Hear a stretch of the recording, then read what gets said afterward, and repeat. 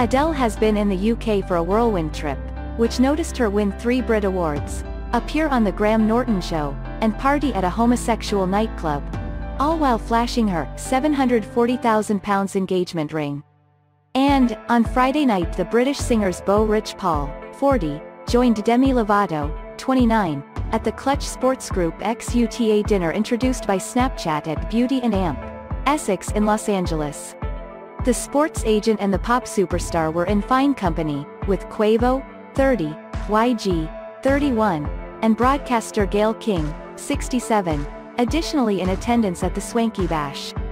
Rich kept things basic in a lightweight slate gray jumper worn over in a similar fashion-colored shirt, which he teamed with pinstripe trousers.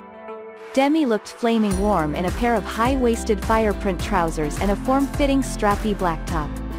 The singer layered up with a leather blazer and boosted their peak with chunky platform boots while accessorizing with a statement necklace and earrings.